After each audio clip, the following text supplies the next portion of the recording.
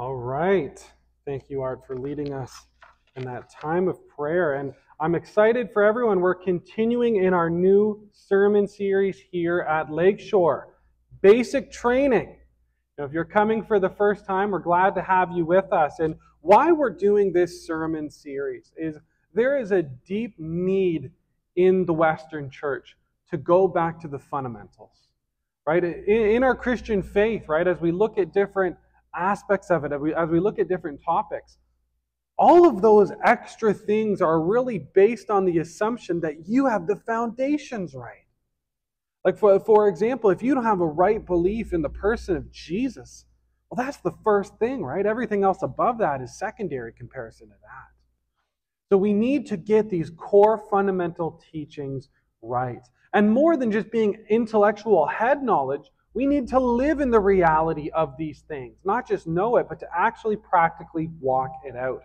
So last Sunday, we looked at the most important thing. Chris, if you could turn me down a little bit.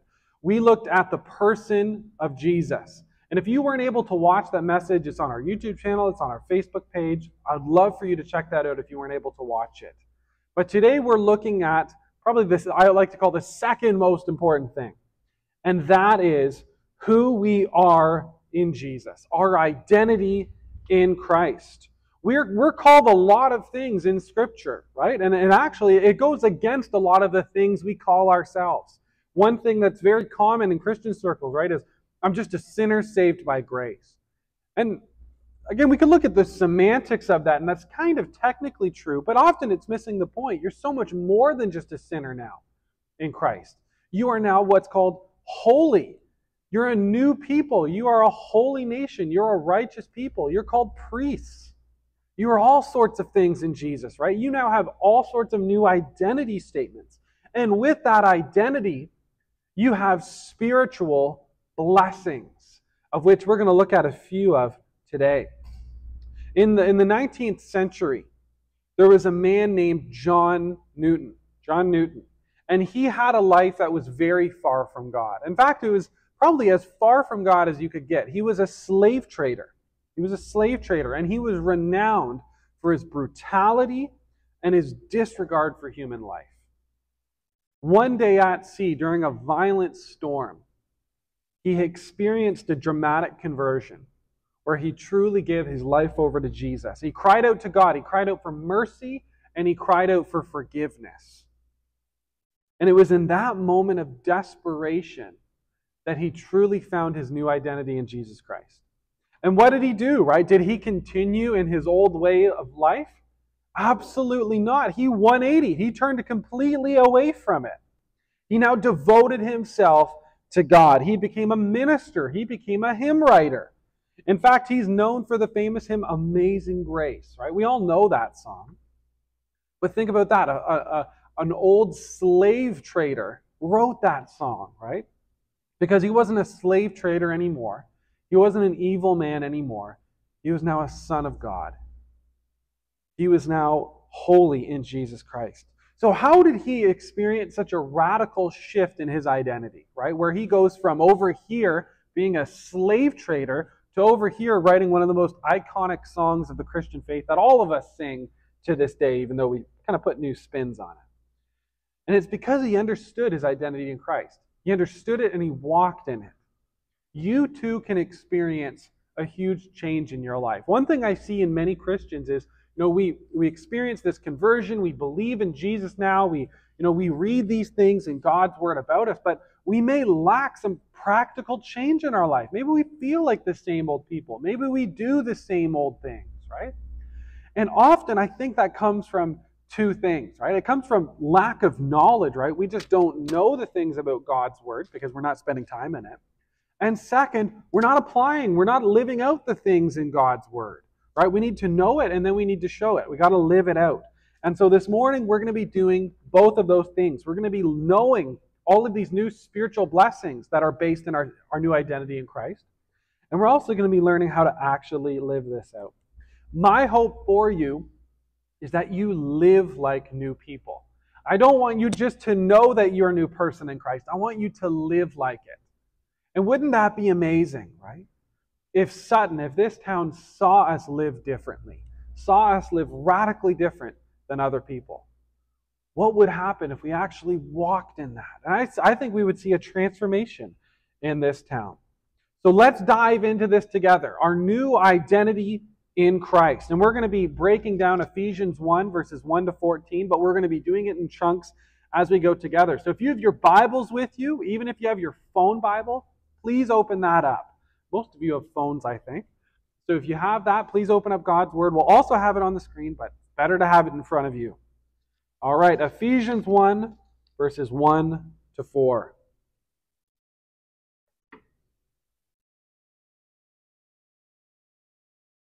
Paul, an apostle of Christ Jesus by the will of God, to the saints who are in Ephesus and are faithful in Christ Jesus.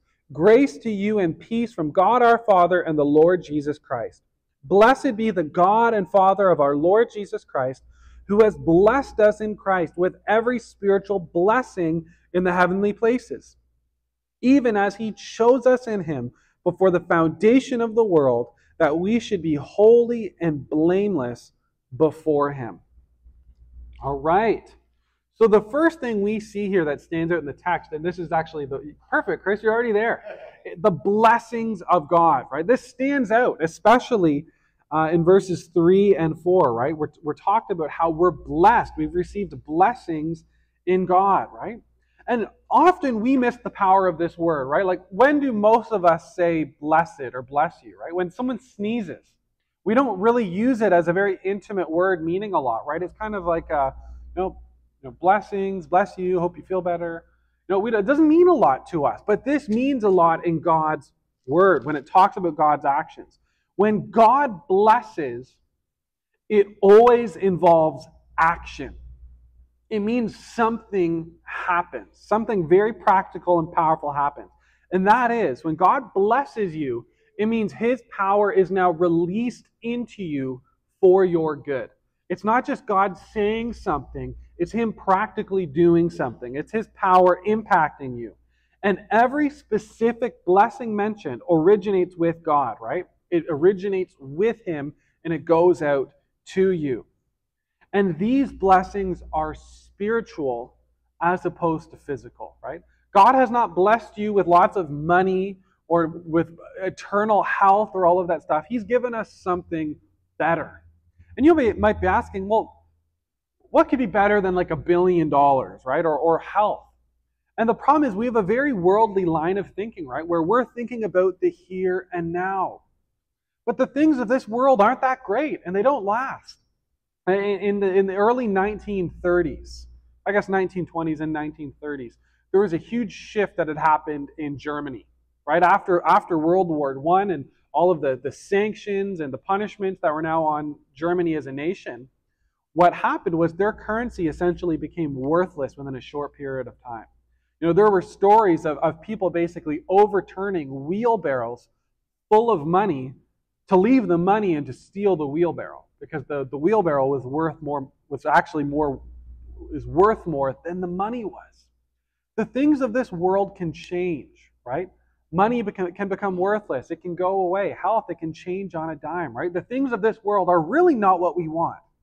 What we want are things that don't change, things that have lasting power. And that is where God has blessed us. He's given us spiritual blessings. That doesn't make the blessing more real. It actually makes it doesn't make the blessing less real. It makes it more real that there's spiritual blessings. These blessings actually occur in the spiritual realm. And in ancient times, they believed that there were different realms, right? And the highest realm was the spiritual realm. That's where God was. And one of the lowest realms that's the physical realm. That's where we were. People in ancient times, they didn't just want to stay in the physical realm or have things better in the physical realm. They wanted to be in the spiritual realm. They wanted to be where things are better. And even though that's not exactly a biblical way of thinking, it is based in some truth that we don't want to just stay here, right? We want to go somewhere where things are better, where things are eternal, where things are truly pleasurable and happy, right? You are blessed not only in the highest realm of existence, the spiritual realm where God is, but the experience of all of those blessings that you have will occur there. In Ephesians 2:6, it says that you are seated with Christ in the heavenly realm. Right? That these blessings occur now and they occur in the spiritual realm. They are a spiritual reality. And we also see that these blessings, right, all of these things you've now received when you've given your life over to Christ, they happen in Jesus. And this is a weird statement, right? That all of these blessings are in Jesus. What does this actually mean? What we have to understand is that every single person born today, all of us included, before we gave our life to Christ, we were over here in what's called in Adam. What that means is Adam, right, who is kind of the first man, the founder of the human race, right? That when he fell, when he sinned, all of us sinned. All of us fell with Adam. And so now in Adam, we're fallen. We're sinful. We experience death. We have pain. We have sorrow. All of that is our reality in Adam. Doesn't matter if we like it. It's just our reality, right? We're in Adam. It's like an identity statement. But when we've given our life over to Christ, we now kind of segue over here and we join a new family tree. And now we're not in Adam anymore. Even though we're still human beings, even though, at least for now, we still get sick, we'll still die, we are now part of a new family tree where sin doesn't identify us anymore, but now righteousness identifies us. And just like how in the old family tree, it was all about being in Adam, what Adam did, his sin is your sin, this new family tree is all about what Christ did. His righteousness is your righteousness. His perfect life is your perfect life. His sacrifice on the cross was for you. His death was for you. Right? And so now all of the spiritual blessings that are true of Jesus are also true of you. Now, why does this matter? Well, does anyone here still maybe mess up with sin sometimes? Everyone should have their hands up. You're lying. Everyone does, right? If all the spiritual blessings were in us, we would lose them in seconds. We'd lose them in seconds, right? We should be happy the spiritual blessings are not in us, because if they were, we wouldn't be blessed for very long. But they're in Christ, which means they can never be taken away. Because Jesus' perfect life does not just start being unperfect, right? His sacrifice doesn't just go away based on things you do. It's eternal. It's there forever. In Christ, we now have a new relationship with God. One that severs our relationship to Adam and establishes a new relationship that can never be taken away. And what this means is that these blessings you have are forever. They can't be taken away. Your sin doesn't throw them away, doesn't disregard them. They are there. You already have them when you became a Christian. But here's the thing about these blessings, is even though we have them, often for many of us, they're what's called not realized. Not realized. And what this means is you haven't fully experienced them yet. They're there, but you're living as if it's not true. It would be as if someone deposited like $1 billion in your bank account, and yet you're still kind of living month to month as if you're broke, right? You're living as if you don't have that thing you do actually have. So just because it doesn't feel like it sometimes does not mean these spiritual blessings are not true. You know, for example, I became a father at conception. Life starts at conception. But did I feel like a dad? Was I doing dad things? No. But as my kids have grown, I've grown as a father. It's more realized. It's more experienced. And the same is with our spiritual blessings, right? All of these things we're about to go through are true of you, but you may not have fully experienced them yet or have them fully realized in your life yet. And that's what we want. We want you to experience these blessings and see them fully realized. So, now that we know we are blessed, what are these blessings? What actually are they? And we're going to look at the first one in Ephesians 1, 4-6. Even as he chose us in him before the foundation of the world, that we should be holy and blameless before him. In love, he predestined us for adoption to himself as sons through Jesus Christ, according to the purpose of his will, to the praise of his glorious grace with which he has blessed us in the beloved. The first blessing, and perfect, Chris, you're already ahead of me. The first blessing we're going to look at is the blessing of adoption. The blessing of adoption. And the word it uses, right, is that he predestined us for adoption. Now, this is not a word you use a lot, right? It's more of a Christian word. And what this word means is to plan something beforehand. God's plan is to make you his own child. And this plan is rooted in his sacrificial, unconditional love, reminding you that this work, this blessing, is not based on you deserving it, but based on God's unconditional love for you. And this makes God even more praiseworthy for us, right? Because he blessed us with adoption when we were still wicked. When you were not following God, when you wanted nothing to do with him, when you were living your own life, God loved you. And he knew at that moment you were going to be his child, right? So not while you repented, not while you were doing all sorts of good things, it's while you were still evil. That's how much he loves you. In Romans 5:8, but God shows his love for us in that while we were still sinners, Christ died for us. And God's love goes far beyond just pardoning you. We're going to look at forgiveness, but it goes far beyond just forgiving you. His love goes the full distance to adopting you. In ancient Roman times, when you adopted someone, it meant that they were your full child. They may as well have been your biological child. There was no difference between that adopted child and your biological child. All the benefits associated with being a biological child were now true of the adopted child as well. This means that when we are adopted children, right, adopted into the family of God, you share fully in all of the benefits associated with Christ's sonship. And we're going to go through a few of these benefits that you now have, right, that you now have in Christ. You share the Son's likeness. You share Jesus' likeness. Now, what does this mean? It means that you are now starting to look like him, not physically, but in terms of your actions. Over time, you're going to start living the way Jesus did, right? In Romans 8:29, conformed into the likeness of his Son. Now, this is something that, again, can take time, and really, you realize it when you look back, right? When you look over the trajectory of your Christian life, and you maybe see how much your life has changed, that maybe you were living a certain way, but you don't do that anymore. Or maybe you were known for being a certain type of person, right? Angry, bitter, unforgiving, and now you're not that anymore. All right? Your life starts to change, right? And it's not us just wanting to be better people. It's the Holy Spirit inside of you changing you to now look more like his Son. So you start sharing Jesus' likeness. Second, you share the Son's privileges. Just like Jesus had intimate access to God the Father, to experience his love, experience his acceptance, his goodness, provision, presence, you now have that same access. In Hebrews 4:16, let us approach the throne of grace with confidence. And we really need to reflect on this for a second, right?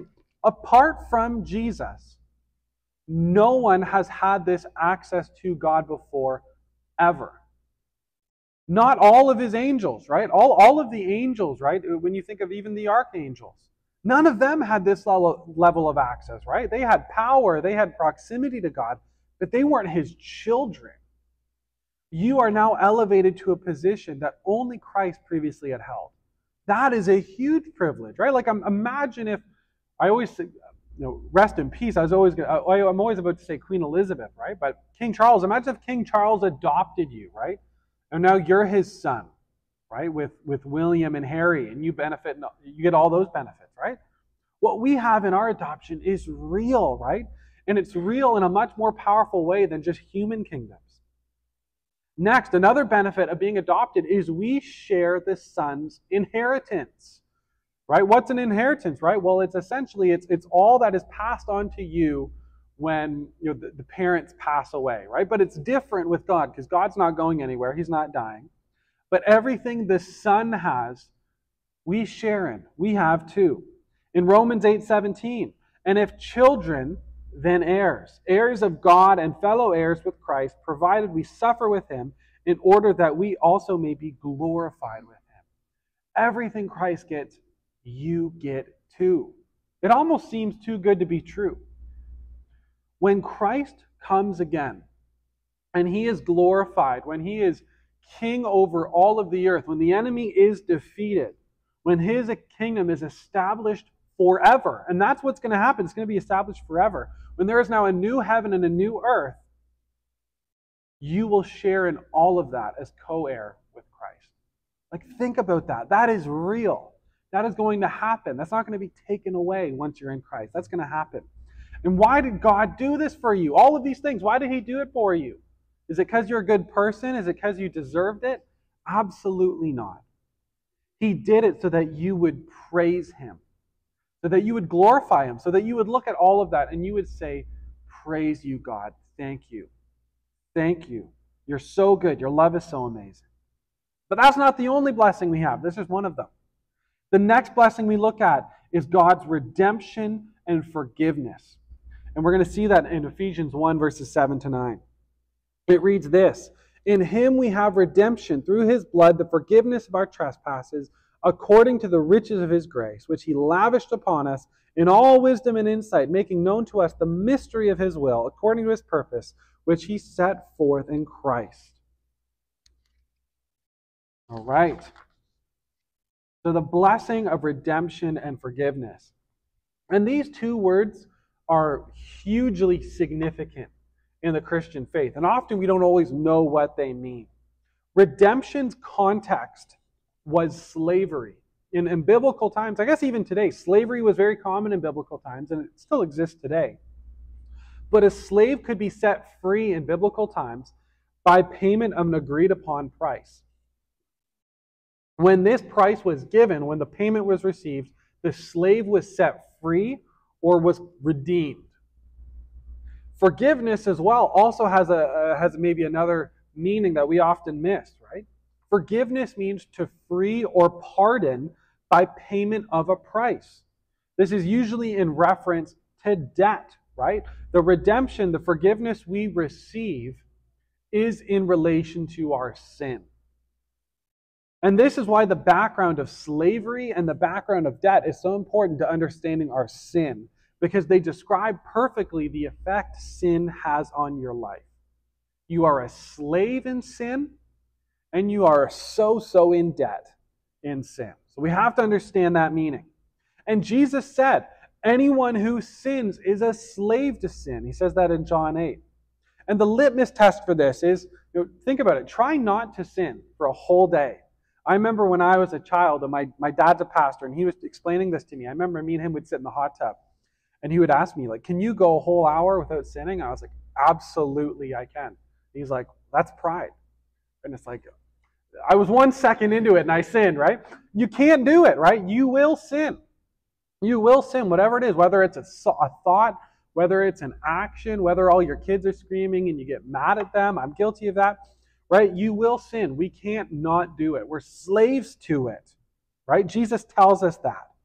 All people are slaves to sin in 3 different aspects we're going to look at. And the first is the penalty of sin. We're slaves to sin's penalty. Colossians 2, it talks about a code that is against us when we sin. Right? When we sin, we are guilty. God's lists, his rules, his laws are against us, right? We've broken them. So now we're slaves to the penalty of sin, right? Second, we are slaves to sin's power. It's not just the penalty of sin that we're slaves to. It's the power it actually has over it. We can't stop sinning. We can't change on our own, right? And often with certain sins, you see it starts controlling a person. I unfortunately have some members in my family who are completely addicted to drugs. And I think drug addiction so accurately describes what sin looks like, right? It starts as something that you maybe do for pleasure, right? Something because you want to. And then eventually it transforms, and it's now something you have to do, right? There's not much choice anymore. You have to do it. And we're slaves to its power. We can't change. We're also slaves to sin's presence in our lives.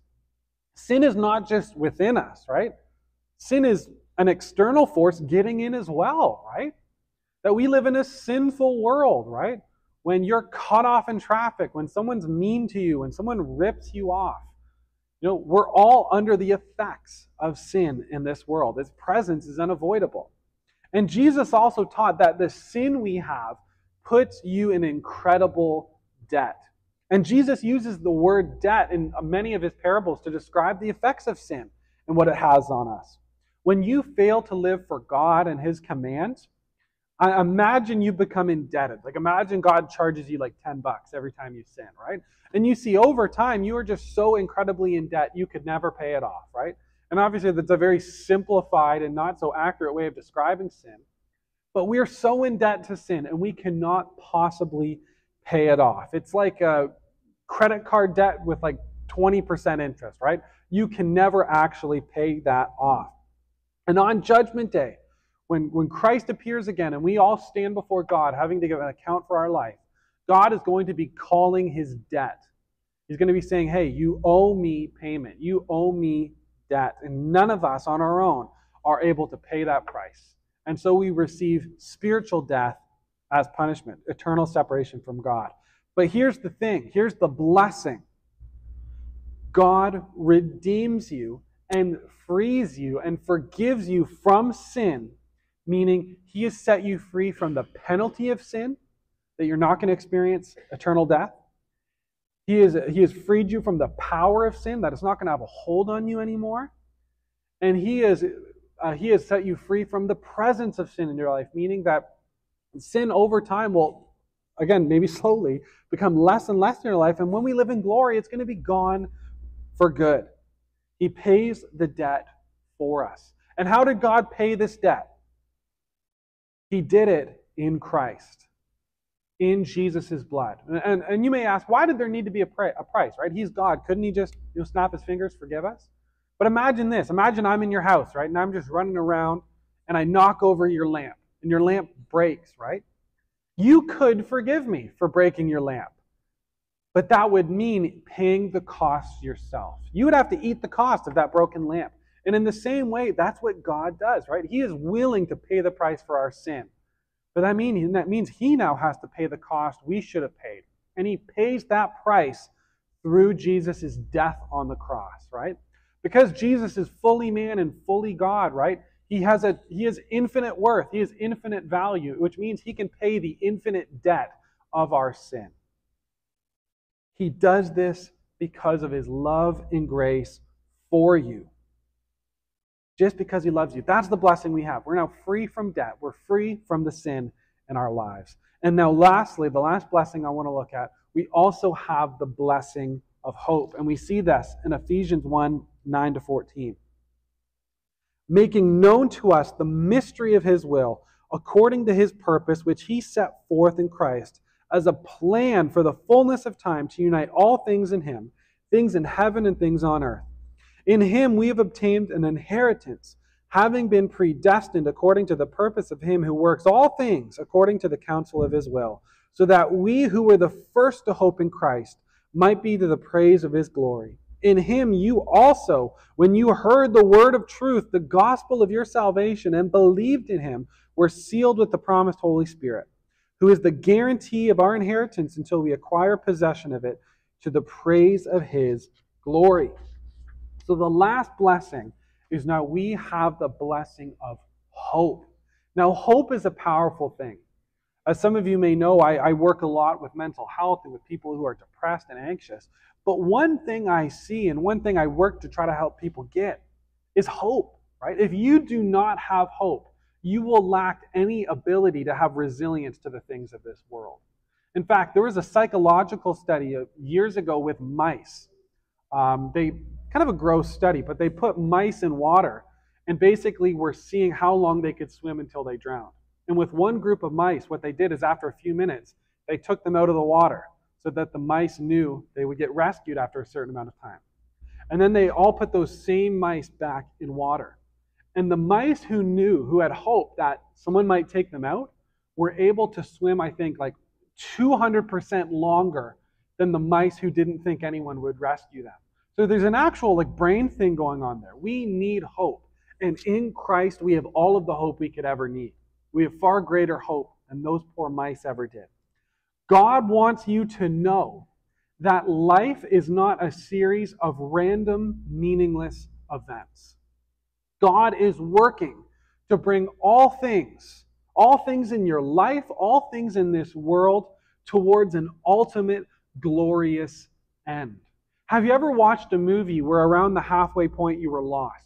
And you were maybe wondering, like, how is this movie going to possibly bring all of these things together? All of these storylines, all of the bad things happening, and then at the end it does. And it's amazing and it's beautiful. And you see all of the things those characters had to go through was worth it because of the ending. That is what God's doing, but in an infinitely better way. All of the pain you've gone through in your life, all of the sorrows, God is doing something with it. And He's bringing all things towards their end. God's plan, when times have reached their fulfillment, is to bring all things together under Christ. And notice this, it's not just some things, it's all things. The universe is the scope of this. The universe, everything will be under Christ. The word here, bring things together, it's a rare Greek word that's only used one other time in Scripture. It means to sum up, right? Kind of everything. To bring something to a conclusion. And what it means is that this provides an idea of what is and what will be. What will be, what we know will happen, the hope we look towards, is a perfect universe. A universe of harmony, a universe of peace, a universe free from chaos, free from destruction, free from evil, free from pain, free from death. A universe where everything is right, everything is good. In other words, a universe under Jesus. And now, in some degree, we're kind of witnessing some of these things already in the church, right? With Paul, with Ephesians, he's talking to Jewish Christians who were the first group to turn to Christ, but later non-Jews, non-Jewish people were also brought into the church to form a new community, right? And so you saw this new community transcended race, transcended culture, transcended gender barriers, social barriers, all of those things. It was a perfect unity of different people under Jesus, right? And that same unity that's kind of depicted in the church, where all of us, though we come from different backgrounds, though outside of church, we might have like nothing in common. In here under Jesus, we have everything in common. We can call each other brothers and sisters because of our common relationship in Jesus Christ, right? That's just a small sample of what Jesus is going to do with the whole universe. He's going to bring it all under Him. But our present universe, our present world, isn't under Christ yet. It's not fully under Christ yet, meaning things don't add up. This story has not concluded yet. Some things don't make sense to us. Our present world is filled with chaos, disorder, pain, suffering, death, unfairness, injustice, all of those things. And this isn't just true of the world, it's also kind of true of our lives too, right? Not every area of our lives right now is fully under Christ, but it's becoming so. And this can cause us some heartache, right? And the mystery we are given here, right? The blessing of hope is really assurance. Assurance we can have in this life when maybe things don't add up. When things don't make sense, when we're hurting, when we feel like things are unfair, or maybe we wonder where God is, we can have perfect assurance. We can have hope that the ending of this movie will make sense, will have a good ending.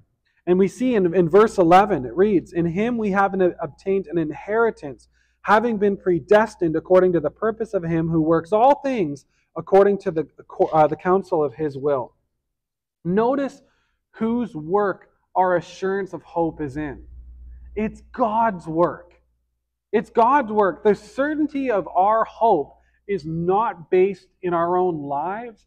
It's not based in the work of others, and it's not based even in the work of the church. It's based in God's work. The certainty of your hope has to be based in Him and His work in Christ. The focus of all of Ephesians 1, and really the Bible as a whole, is God's work, not your work.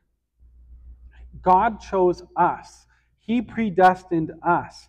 His will, His plan, His blessings. It's all about Him, not us. And I see many Christians who base their assurance on their own work or the work of other Christians or Christian leaders. What we call religious or moral performance. The blessings of God does not come into your life through your own work. They come through the work of Christ. In fact, in the first 12 verses of Ephesians 1, in Christ is used 9 times. If Christ is the key, then, how do I get him? How do I get Christ? How do I remain in Christ? And we see this in Ephesians 1:13. In him, you also, when you heard the word of truth, the gospel of your salvation, and believed in him, were sealed with the promised Holy Spirit.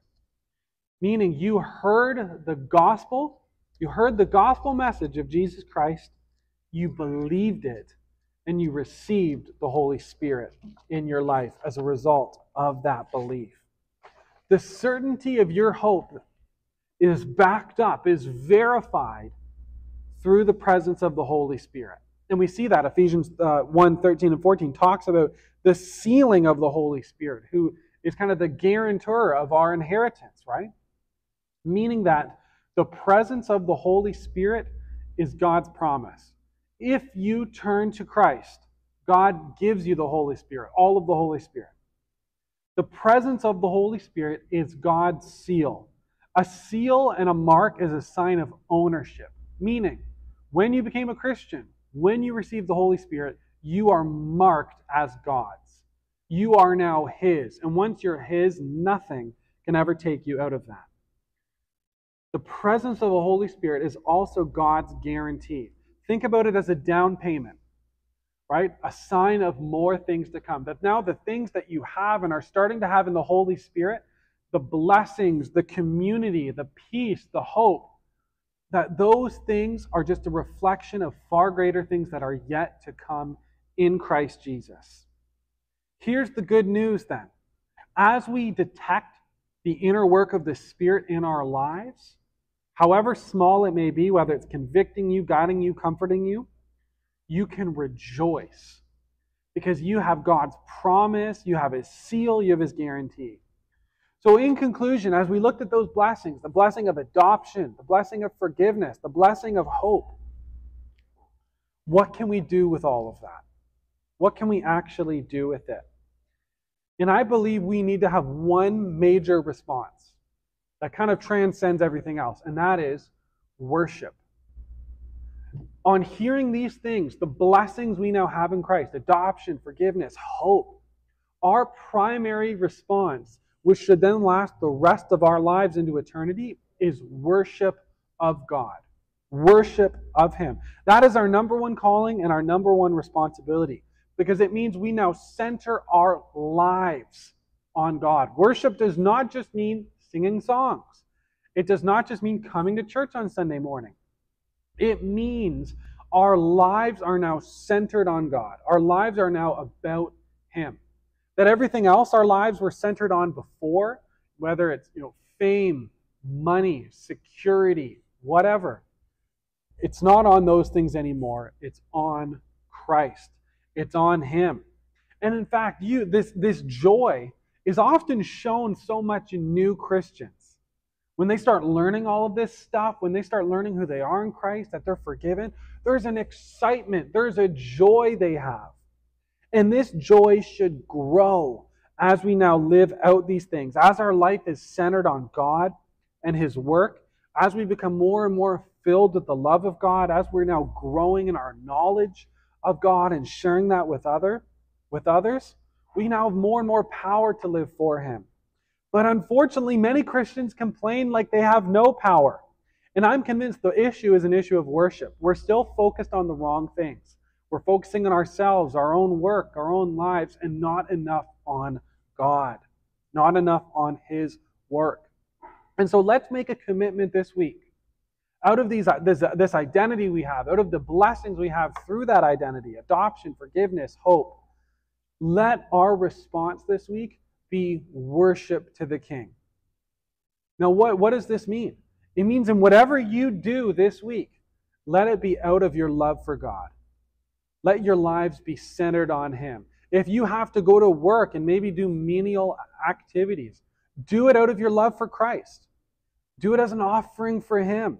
If you are frustrated at another person, right, if they've wronged you, forgive them. Do that as worship to the King. Whatever you do it as worship. Center your lives on the King. And watch the transformation that happens. As you become more focused on Him and less focused on yourself, I promise you, you will be happier. You will feel these things more in your life. You will live out God's blessings more in your life. Living out the reality of His adoption, His forgiveness, the hope you now have. Because you're focused on Him and not yourself. Let's pray before we close our time in praise. Lord, we thank You for this morning. As we looked at the blessings we now have from our new identity, Lord, we have adoption. Lord, that You call us Your kids and You're our Father. Lord, that can never be taken away. Lord, You've forgiven us. You've redeemed us. We were slaves. We were in debt. But now we're free in every way. And Lord, You have given us hope. Even when things in this life don't make sense, Lord, or are hard or are difficult, we can rejoice because we know how this will end. We know how our story ends, God, which is paradise, perfection, a perfected universe, Lord, where everything is righted. Everything is good under You. We have that to look forward to, Lord, where we will live forever. Lord, we thank You, Lord, out of this good news that we would now live lives of worship, centering our lives on You. Lord, our hearts on You. And everything we do, Lord, we would do it as an act of worship to You. That we would be the hardest workers because we're not doing it for ourselves, we're doing it for You. That we would be the most forgiving, the most loving. Because it's not about ourselves, Lord. We're doing it out of the love and forgiveness You have for us. Lord, that we would live differently than the world because we are different. We're a new people. We're a new kingdom. Lord, we are children of God now. Let's live like children of God. That we would go out with confidence, Lord, knowing You've accepted us. You love us. You forgive us. Lord, it doesn't matter what the world thinks. We thank You for this gift You've given us through Your Son, Jesus. And Lord, if there's anyone this morning who has not accepted this good news, Lord, who has not accepted You as King, Lord, who has not received the gospel message yet, Lord, believed it, and received the Holy Spirit as a guarantee, that they would make that decision this morning. Lord, sitting on the fence is a decision. It's deciding not to follow You, Lord. It's deciding to stay in the in-between. Lord, that there wouldn't be anyone like that this morning, Lord, that no one would leave like that we would be all in for You. We thank You, God, in Jesus' name. Amen. Please stand with me for our final song of praise.